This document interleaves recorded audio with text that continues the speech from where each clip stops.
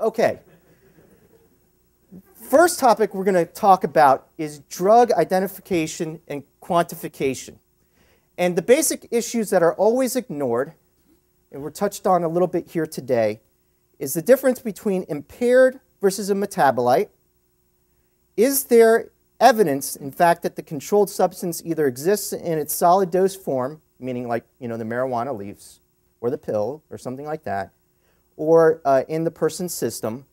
Can they prove that it is a drug when it's in the solid dose state? And Melendez-Diaz, we had a great presentation. We had really great presenters here all day today. And you guys are very lucky. I'll tell you that in my own state, when we put on seminars or try and put on seminars, you might get 15 people. You guys have like 200. So you all to be congratulated by far. And thank you for inviting me here. But here's what I really want to do is I want to talk to you about the difference between impaired and metabolite. Pennsylvania is a metabolite state, which means that if you have the metabolite in your system, then it's one form of DUI. I understand in your state that it is impairment, which is great. You have a lot more to work with. Don't fear it, and I'm going to show you why. Now, I'm going to teach you how to single-handedly beat nearly every single one of these DUI-D cases that you encounter. That's a pretty strong statement. Okay? And by the way, we're taping this because I'm going to put it on YouTube. So you guys honestly won't miss it. So don't feel like that you have to take down notes. I just really want you guys to listen to this.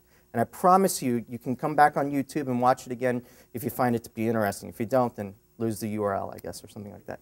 But here's the #1 secret on DUI-D cases when you have a lab result. You get this one sheet of paper that says basically, testing sample 1.1 reveals contents by way of gas chromatography, probably mass spectrometry with a nanogram per deciliter result of 505. And you sit there with that piece of paper and you go, man, my guy's guilty. Well, that's not true. And here is absolutely why.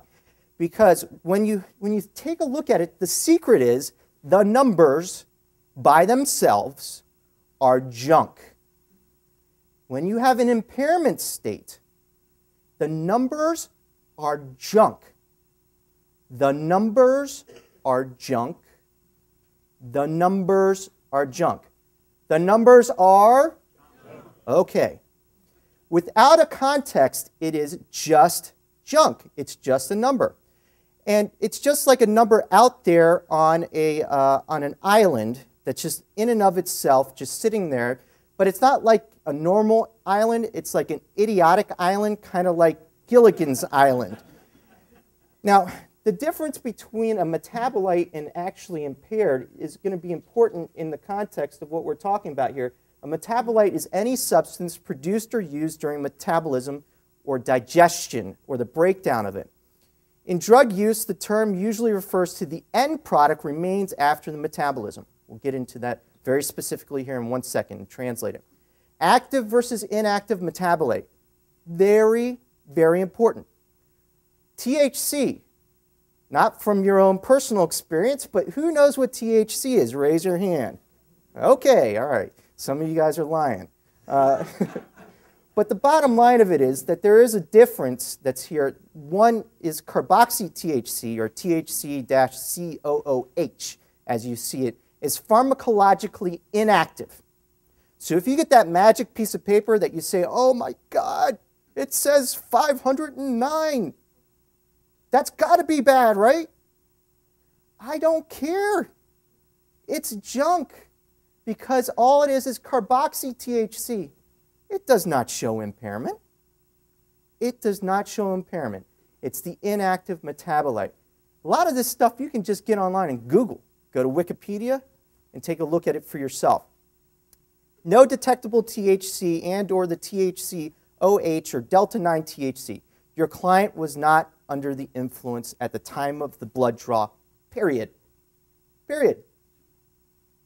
That's why it's important to know the difference between impaired versus metabolite.